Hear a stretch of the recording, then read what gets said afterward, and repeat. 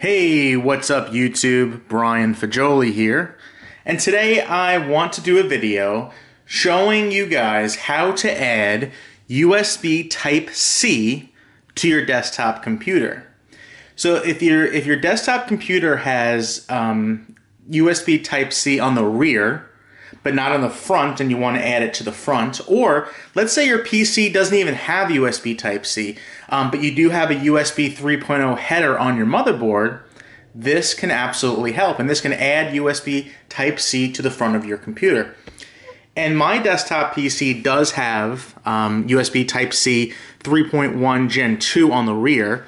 This will add USB 3.1 Gen 1, which is essentially the same thing as USB 3.0. But it will add USB Type-C to the front of your desktop. So this is a little thing I picked up. I think it was around $13 or $14 on Amazon. It's from a company called Amebay, A-M-E-B-A-Y. You can see here, A-M-E-B-A-Y.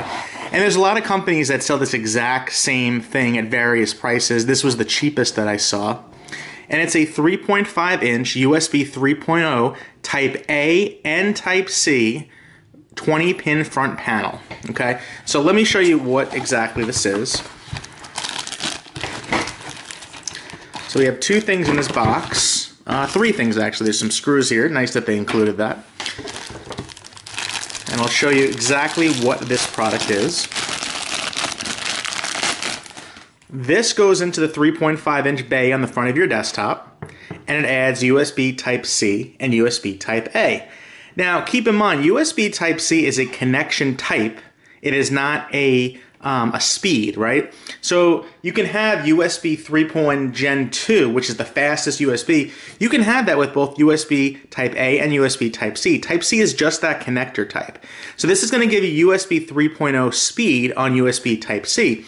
And you might be wondering, well, why would I want that? Well, for instance, I have a USB Type-C flash drive. I have a USB Type-C SSD hard drive, like a portable storage device that I use. So technically it's an SSD that I use with my MacBook Pro.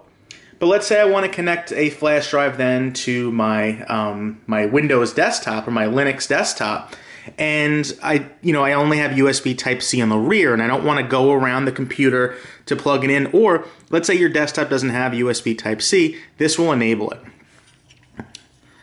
So the way this works is it has the same, it has a USB 3.0 header here, and inside the box what they've given is a pretty decent cable, a blue USB 3.0 header cable.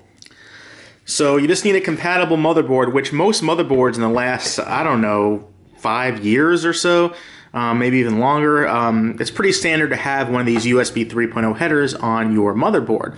So one end would plug into your motherboard, the other end will plug into this device itself. Then on the sides, you can see there's these screw holes, and you would screw it into your case, your chassis. They've given two screws here, so you'd put one on one side, one on the other. I'm surprised they didn't include at least 4 screws. That's pretty cheap that they only gave 2, but that should be fine for this purpose. And all this is really doing is extending the USB 3.0 header from your motherboard to this device here. So you don't need any drivers for this. You don't even need any power. Now I saw that there were some variants of this that have a Type A, like 2 Type A's, 2 Type C's.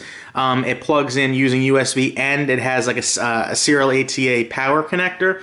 That kind of operates more like a hub, where it's connecting to the USB, and then it's like a powered hub. I didn't want that. I just want to strictly use the header off the board with no added power.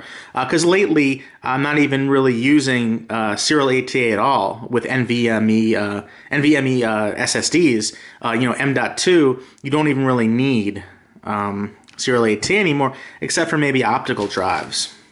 So there you go, folks. With a product like this, and I'll put a link in the description, but with a product like this, you can add USB Type-C to any computer, to any desktop computer that has a USB 3.0 header. It's that simple. This will add it to the front. And again, I'll say you will not get any faster speeds by using USB Type-C, but you are getting that connection type now in the front of your computer, which can come in handy, and it'll look pretty cool too. All right, folks, thanks so much for watching the video, and have a great day.